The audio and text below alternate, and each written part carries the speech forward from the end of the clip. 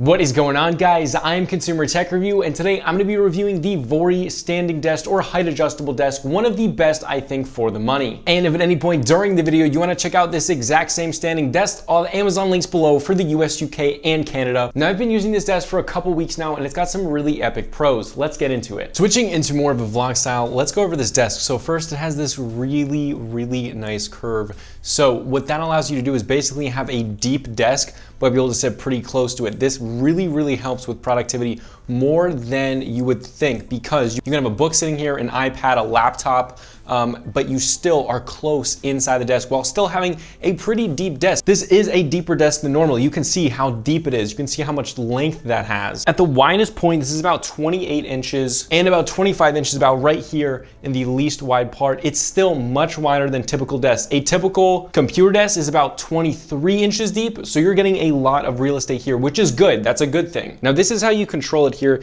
You can set the modes by clicking this button, putting it to the height, although you can just do up or down. So I have it set to number one being the standing height, and you can see it is fairly quick, which is really cool.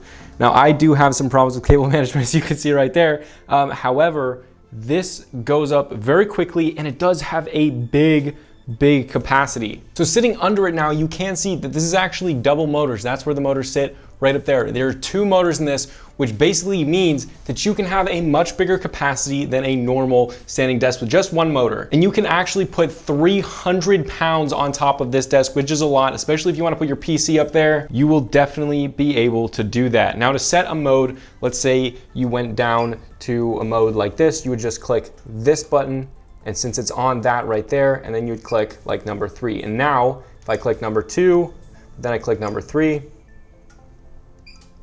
it'll go back to the height that I set it at. Now, as well as that, there's also a ton of different colors and 3 different sizes. There is a 55-inch, which is what this one is, because I didn't want one too big. Then there's a 65 or a 62, and then there's a 73, I think. So these things can get quite big. Now let's talk about the top layer here. This is a very solid piece of, it's obviously MDF. However, the top coat of it is this thick plastic. So you could probably set your drinks on top of this without having any warping. And if you nick this, it's not going to just nick like a normal desk that's MDF. This is probably that thick of just this hard plastic, which is really nice. It's kind of like a coat, and you can see that here.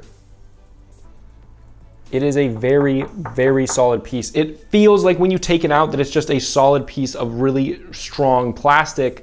However, there is MDF inside of it just to give it its rigidity, and then this plastic is basically covering. So it's very solid and very well made. Now again, as well as that, you can see under here it has this really cool lip, which does make it easier for arms to get in here. It makes a bigger difference than you would think.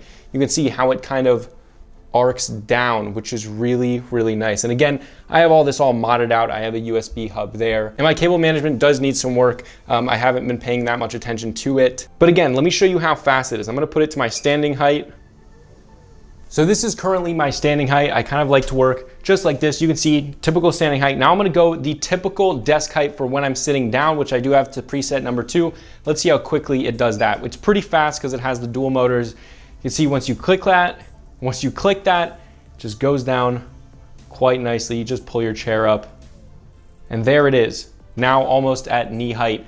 It is very quick. And if you don't want to actually use those, you can just use these buttons to go up or down. If you just wanted to go up or down, you do have 4 presets. But now I do want to talk about building this thing. So it comes in a really nice package box, and then you basically pull the bottom out, you put the legs together. It's very easy, and it's all really high quality screws that are very easy to just screw in. You basically then just screw the legs and the motors onto the base plate. You flip it upside down or right side up, and then it's ready to go. And the calibration process is very easy. You pretty much just press it all the way down, and then it'll go down and back up, and then it's good to go. So you don't really need to know a lot to use this desk. It has a crazy big capacity for it because it's dual motors, and it's quick. And did I mention it's quiet? Listen to this.